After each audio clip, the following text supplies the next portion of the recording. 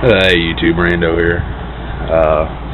Today we're going to make the swamp fan evaporative cooler. I'm going to show you everything you need. Now if you have some of this stuff on hand, you can save money. You see a lot of videos out there that say you can make it for $40 or you can make it for $20. Well, I couldn't. And I'm going to show you why. There's the fan we bought for it. The fan was $20. It was like $16.99, something like that, at Family Dollar. You can get the same thing at Dollar General or whatever you have near you.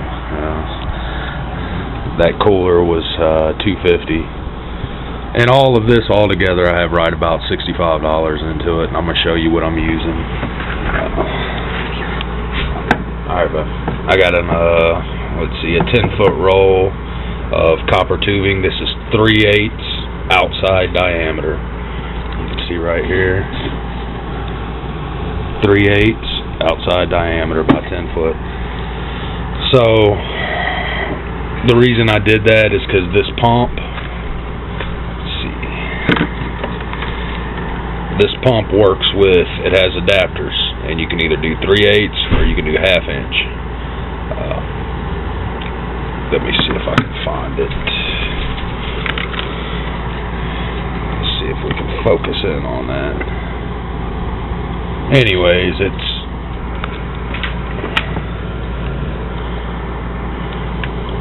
.3/8 inch inside diameter tubing adapter. So you want to make sure your tubing is 3/8 inside diameter. That's this clear vinyl tubing, and we'll go over the prices here in a minute. And then the copper tubing, you want to make 3/8 outside diameter, so it'll be 3/8 OD, 3/8 ND, or ID, sorry. We have a couple little steel clamps, which I don't even think we're going to need those, but we'll put them on anyway just to be safe. So here's the layout of everything you need. You need a cooler, you need a fan, you need some copper tubing, some vinyl tubing, a pump, and some clamps. Also, you'll need some tie straps and some scissors. That's about everything you need to do this. So, let's see the prices.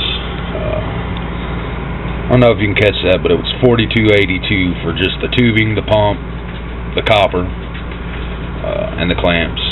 Let's see, the vinyl tubing was $7.25 for a 20-foot roll. Now, if you can get a 10-foot roll, you can save some money there, but all they had in stock was 20-foot rolls, so I went ahead and bought it. The clamps were $1. The pump, which it's a Smart Pond, 155 gallon per hour, submersible fountain pump, and it'll only go up 4 foot, so you're going to have to keep it close to the bottom of the fan. It was $20. The tubing, copper tubing, was $12. This was $7.25, $1, $20, and $2.50. So you can do the math on that. Like I said, it's right around 60 something dollars, low 60s. So we're going to get the fan out, and we're going to get the copper tubing ran, and we're going to show you how we did that. So we'll be right back, YouTube. So your first step is to go ahead and lay out your copper tubing. Now you can lay it out however you want to. If you have a bender, you can do, you know, this way and kind of do it like a radiator would be made. But I don't feel like going bust out that, so I'm just going to do a spiral tubing. And you kind of want to keep your inlet and outlet together. I'm going to try to make mine come out the bottom of the fan and hook it up to the igloo on the bottom. So we're going to get this laid out, get it laid out however you want it before you start tying it down. That's what I suggest you do anyway. Some people tie a piece down and then run it around, then tie it, and then run it around and tie it. I'm going to go ahead and lay it out exactly how I want it, and then I'm going to go ahead and tie strap it into the screen here, or protector, whatever. So we'll be right back. Alright, so this is how I'm going to lay it out. This is going to be my inlet. Water will run through it and then come out here and back into the cooler. Now, you want to make sure you get these exactly where you want them. I'm running my igloo underneath it, so I'm just going to run the vinyl tubing to right here, and then dump it into the igloo. I've seen some people, they actually wrap it around the back side as well. So if you had, you know, a 25-foot roll of copper, I guess that'd be alright, but you would have to have a stronger pond pump. So we're just going to do it on the front side, and we're going to dump it right out the bottom. Some people go out the sides, or one on each side, or whatever. I want to keep mine as compact as possible. So, you know, the igloo will be right here somewhere, and then it'll just dump into it and dump into it. So we're going to go ahead and take these tie straps and strap it down, secure it to where it's, you know, not loose on there. Also, you want to keep your tubing, keep a little space in between the end of your tube. Keep a little space in between that and the fan. That way you can get your vinyl tube on there real easy. So we'll get this tied down, and then we'll figure out how we're going to do the igloo. We need to get a table or something we can put it on for now.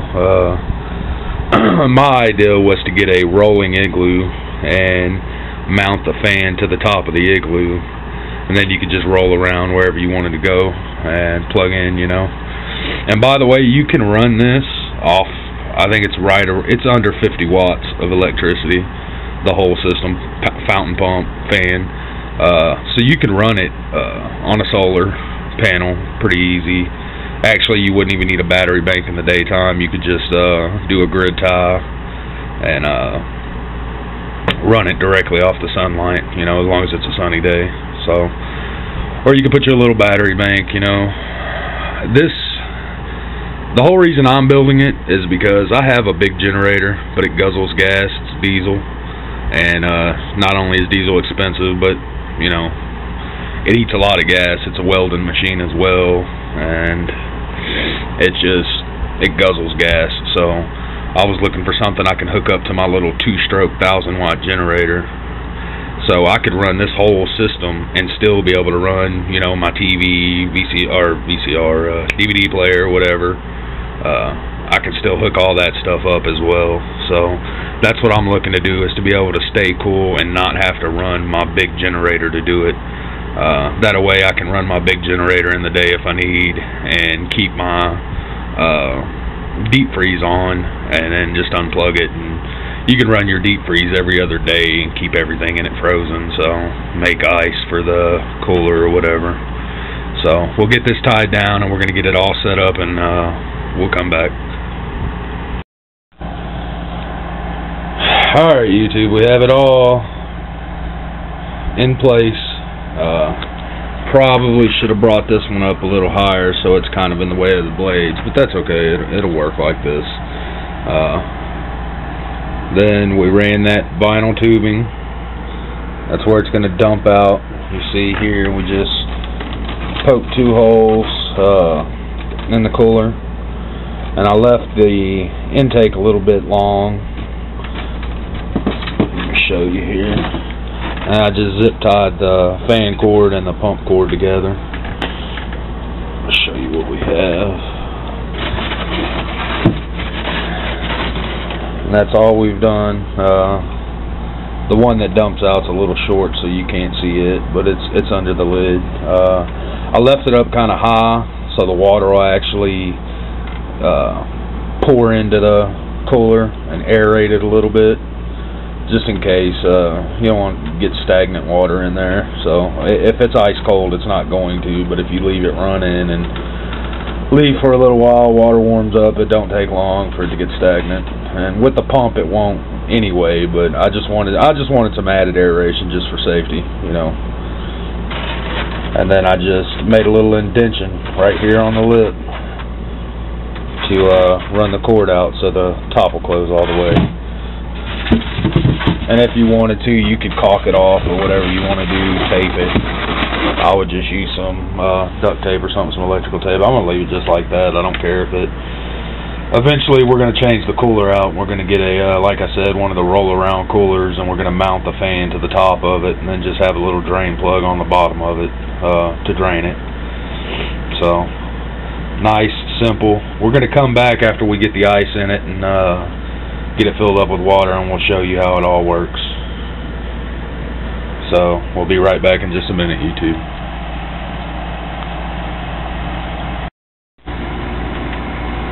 Alright, we're kind of running into a problem on this. It's way too low. It says this pump will only pump to 4 foot high, so I suggest getting a bigger pump. Something maybe like a 200 gallon per hour or something like that. This one's working, but I actually had to get this one and, you know, suck on it, get the water to come to it, and then drop it down in there, and it's not, you can see it's just barely dropping water through it. It's not it's not enough flow of water, so what we'll probably do is cut these tubes shorter and bring the igloo up higher somehow, just to make it work for now, because I'm not going to buy a new igloo and new pump or anything right now. So what we'll eventually do is we'll buy a bigger pump for this one and leave it hooked up like this with a different igloo. Like I said, we're going to permanently put it on an igloo somehow. Still don't know how we're going to do that, but we're going to do it. And then I'll take this little pump and I'm going to buy a small fan and make a small cooler out of it for my kids' room. So this one will be for the living room, and then we'll make one for the for each bedroom that's a little smaller, and we'll use these little pumps, because the bigger pump was like $40 just for the pump by itself. That was a 200 gallon per hour pump. It was like $40 at Lowe's, so that's why we didn't get it. But this one's working good enough for now. The tubes aren't ice cold yet. I don't know, they're probably around 55, somewhere in there, mid-50s. So we'll get a little bit of condensation built up on those, and then we'll kick the fan on and come back, and I'll tell you about how much cooler it is. Of course, we do have an air conditioner running right there, so, and you can tell it's all rigged up. We just moved back yesterday, so I was just trying to cool the house off while we were working in the house. But you can see these windows, they're not normal windows, they go side to side instead of up and down, so it's kind of a pain in the ass to put a window unit in, because you have to cut a board for it and all that shit. So we're gonna fix that soon, and as soon as we get this one cooling off, I'll come back and let you know if it's actually working well, or, you know, we need to make adjustments to it or not. Alright, so we have some condensation built up on the pipes. You can't really tell by looking at it, but you feel it and bring your finger off and your finger's wet. So yeah, the camera's not going to be able to pick it up, but I did notice something when we turned it on. It's cool. It's not ice cold. It's a lot cooler than just the fan, but it does not blow as cold as my air conditioner. So I don't know if it'll cool off an entire room, maybe a bathroom or something small, but it'll definitely help a little bit. And I think if we shorten our tubes and lift our ice chest, we'll get a lot more water flow through here. I don't know if you can see this, but